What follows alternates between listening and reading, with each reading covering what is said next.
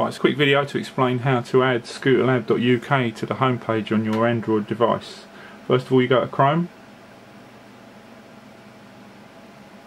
You can search for ScooterLab.UK and you find the homepage. So you can choose either modern or retro. Pick whichever one it is that you want. So take that, it'll be fine. To retro we'll have this time.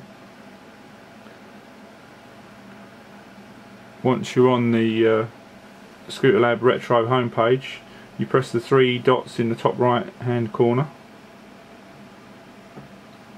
and there is a thing that says Add to Home Screen in the menu.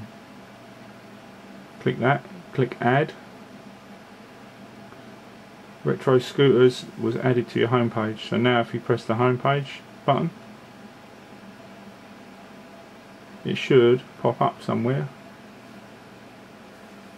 If you want to scroll through, I'm sure you'll find it.